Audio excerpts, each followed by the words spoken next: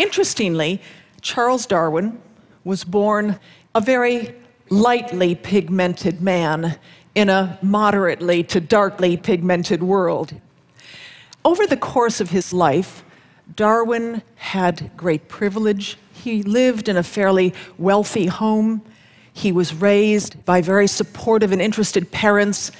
And when he was in his 20s, he embarked upon a remarkable voyage on the ship the Beagle. And during the course of that voyage, he saw remarkable things, tremendous diversity of plants and animals and humans.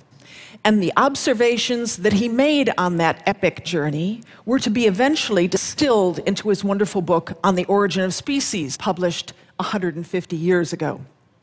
Now, what is so interesting, and to some extent what's a bit infamous about the origin of species, is there's only one line in it about human evolution.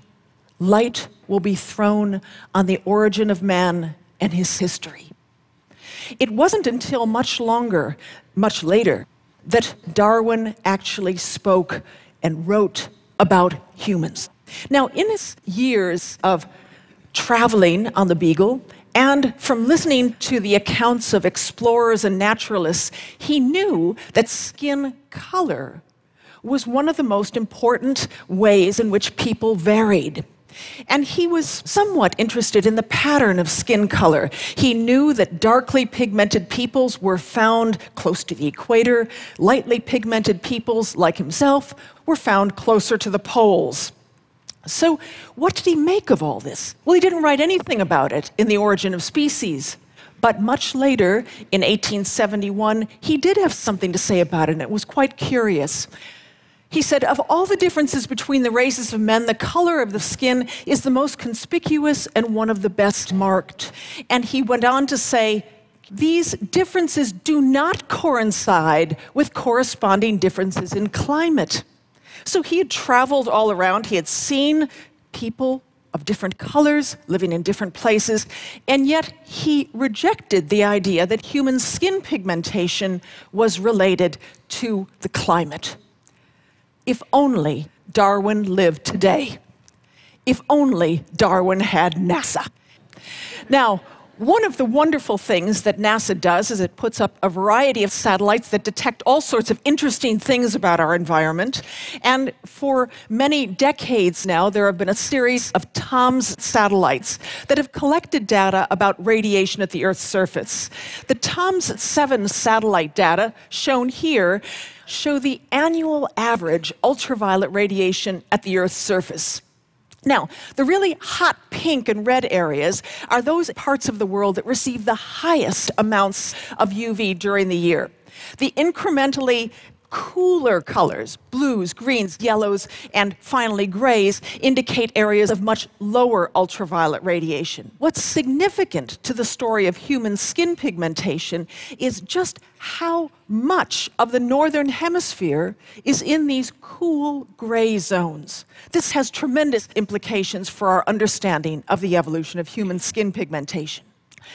And what Darwin could not appreciate, or didn't perhaps want to appreciate at the time, is that there was a fundamental relationship between the intensity of ultraviolet radiation and skin pigmentation, and that skin pigmentation itself was a product of evolution. And so when we look at a map of skin color and predicted skin color as we know it today, what we see is a beautiful gradient from the darkest skin pigmentations toward the equator and the lightest ones toward the poles. Now, what's very, very important here is that the earliest humans evolved in high UV environments in equatorial Africa. The earliest members of our lineage, the genus Homo, were darkly pigmented. And we all share this incredible heritage of having originally been darkly pigmented 2 million to 1.5 million years ago. Now, what happened in our history? Let's first look at the relationship of ultraviolet radiation to the Earth's surface. In those early days of our evolution, living at the equator, we were bombarded by high levels of ultraviolet radiation. The UVC, the most energetic type, was occluded by the Earth's atmosphere, but UVB and UVA especially came in unimpeded. UVB turns out to be incredibly important. It's very destructive, but it also catalyzes the production of vitamin D in the skin. Vitamin D being a molecule that we very much need for our strong bones, the health of our immune system, and myriad other important functions in our bodies. So living at the equator, we got lots and lots of ultraviolet radiation, and the melanin, this wonderful, complex, ancient polymer compound in our skin, served as a superb natural sunscreen. This polymer is amazing because it's present in so many different organisms. Melanin in various forms has probably been on the Earth 1 billion years and has been recruited over and over again by evolution, as often happens. Why change it if it works? So melanin was recruited in our lineage, and specifically in our earliest ancestors evolving in Africa, to be a natural sunscreen, where it protected the body against the depredations of ultraviolet radiation, the destruction or damage to DNA, and the breakdown of a very important molecule called folate, which helps to fuel cell production and reproduction in the body. So it's wonderful. We evolved this very protective, wonderful covering of melanin, but then we moved. And humans dispersed, not once, but twice, major moves outside of our equatorial homeland from Africa into other parts of the Old World, and most recently into the New World. When humans dispersed into these latitudes, what did they face? Well, conditions were significantly colder, but they were also less intense with respect to the ultraviolet regime. So if we're somewhere in the northern hemisphere, look at what's happening to the ultraviolet radiation. We're still getting a dose of UVA, but all of the UVB, or nearly all of it, is dissipated through the thickness of the atmosphere.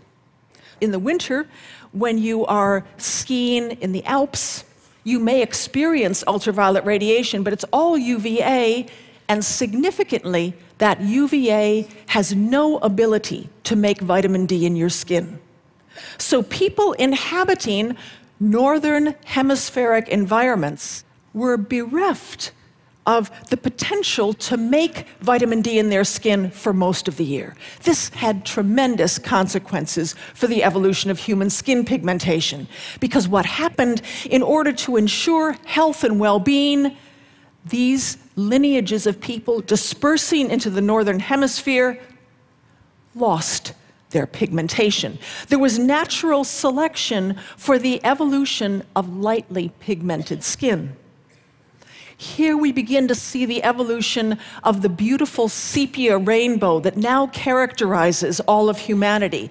Lightly pigmented skin evolved not just once, not just twice, but probably 3 times, not just in modern humans, but in one of our distant, unrelated ancestors, the Neanderthals.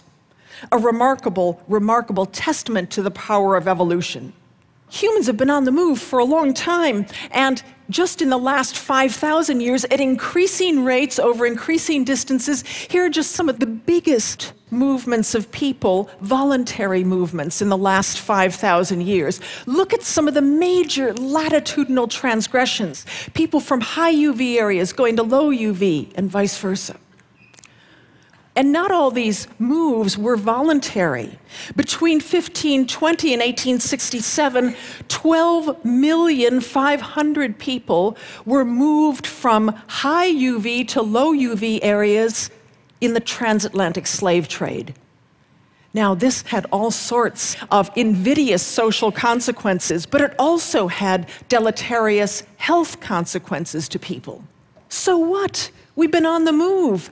We're so clever, we can overcome all of these seeming biological impediments. Well, Often we're unaware of the fact that we're living in environments in which our skin is inherently poorly adapted. Some of us with lightly pigmented skin live in high UV areas. Some of us with darkly pigmented skin live in low UV areas.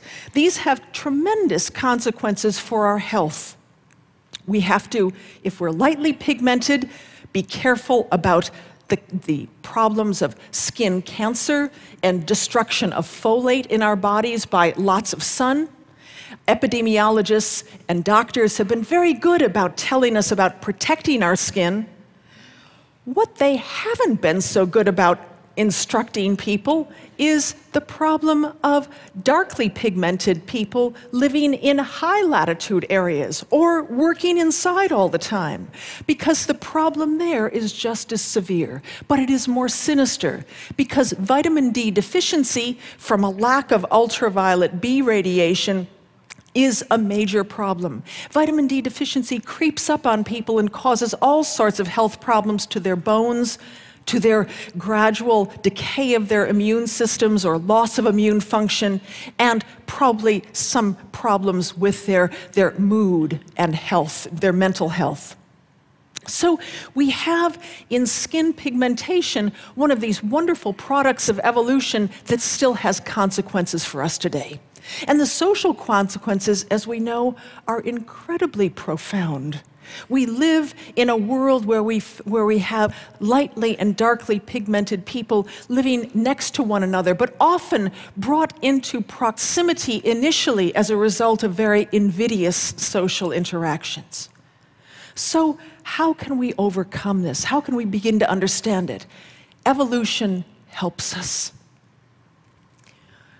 200 years after Darwin's birthday, we have the first moderately pigmented president of the United States.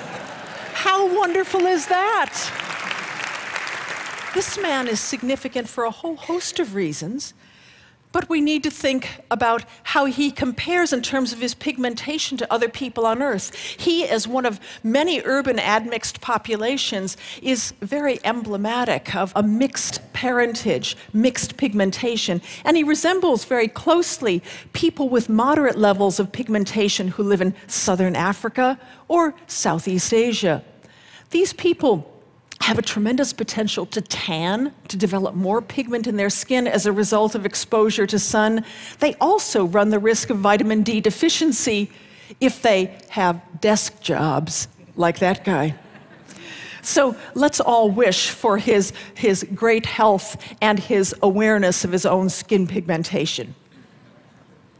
Now, what is wonderful about the evolution of human skin pigmentation and the phenomenon of pigmentation is that it is the demonstration, the evidence of evolution by natural selection right on your body. When people ask you, what is the evidence for evolution? You don't have to think about some exotic examples or fossils. You just have to look at your skin. Darwin, I think, would have appreciated this, even though he has skewed the importance of climate on the evolution of pigmentation during his own life. I think were he able to look at the evidence we have today, he would understand it, he would appreciate it, and most of all, he would teach it.